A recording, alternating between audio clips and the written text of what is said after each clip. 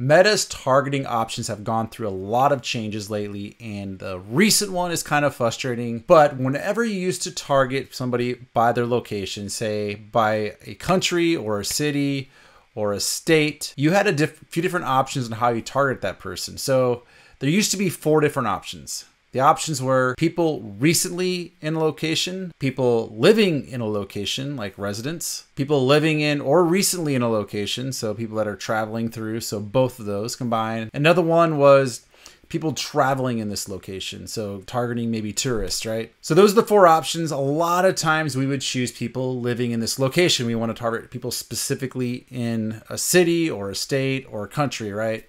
We didn't want to introduce noise of people going in and out of the city, especially for like, local services or something, right? Well, what Facebook has done is they made it default that the only option, there is no options anymore. By default, it is living in and recently in this location. So you can no longer choose. You just pick the location, and now that is the way they target people. So this is a little bit frustrating because I would say 90% of the time, or even more than that, we would choose people living in a location. But there are a few ways you can combat this, and we do this with other targeting too. The simplest way is just to call them out in the ad, in the copy, right? So you can say, hey, San Diegans, or hey, Californians, we got an offer for you, and kind of call them out at the beginning of the copy. Other ways you can do this is with creative. You could put it in the creative, San Diego, or you could put like, being San Diego, it could be a beach scene, or it could be something that shows the backdrop of a city.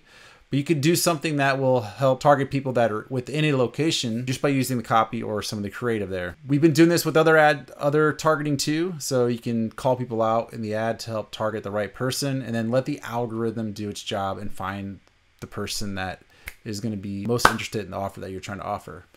So again, this is whenever you are creating an ad on the ad set level.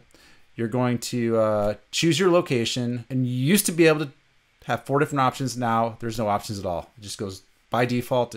There's no options. It goes to people living in and recently in a location.